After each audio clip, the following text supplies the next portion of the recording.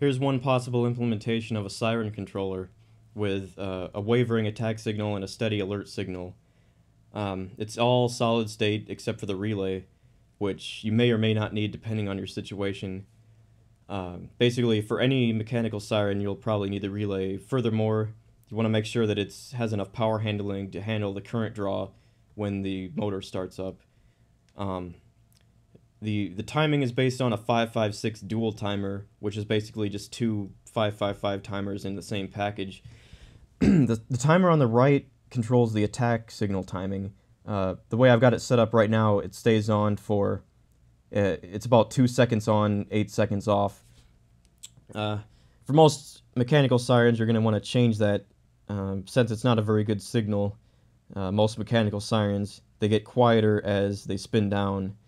So basically, it's the 100K, the 33K, and the 100 microfarad capacitor on the right there that you would want to change. Increase any of those values to get longer timing or decrease them to get shorter timing. The 100K resistor, you should probably decrease to around 1K for close to a 50% duty cycle so that it stays on and stays off for the same amount of time. The capacitor, you can probably get away with not changing that. And of course, you can use a potentiometer to get the exact timing that you want if you don't have a lot of resistors. The left side of the 556 controls the entire activation signal. What I've got it set up right now is for 2 or 3 minutes.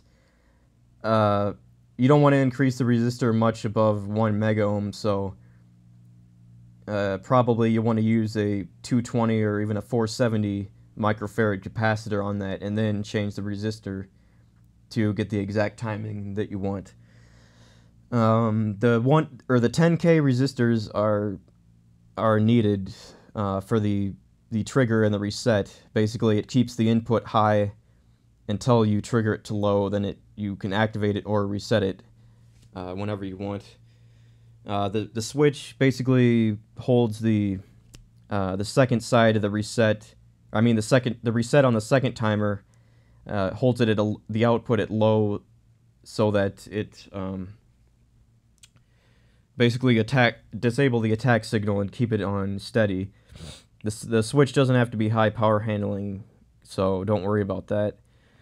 Optionally, you can put in some LEDs to indicate when it's activated, or whether it's an alert or attack, or just to show that there's power going to your board. That's what I've done. I'll show you that a bit later. You want to make sure the transistor can handle the power required to keep the relay on. You definitely do not want to hook the relay directly to the CMOS output on the NOR gate, because you'll damage something. Additionally, the protection diode on in parallel with the coil, you need that on the relay. Otherwise, the voltage created when you turn the coil off could possibly damage the transistor, so just keep the diode there. It doesn't have to be a high current diode, just a small signal diode will work just fine for that. Anyway, again, make sure the relay can handle the starting current on your siren. And other than that, there's not much more I can think of. So here's the circuit. Optionally, you can put in some LEDs like I did. Basically, well, this one is not really a part of the timer circuit, but it shows that there's power going to this board.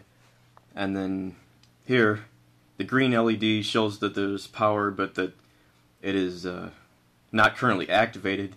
The red one turns on when I activate it. The orange one, if you can see it there, yeah, you can kind of, that's just making sure that the attack timer is working properly. So if I activate it here, the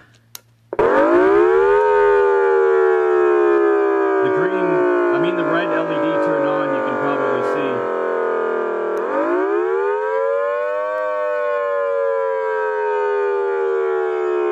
I'll switch it to alert.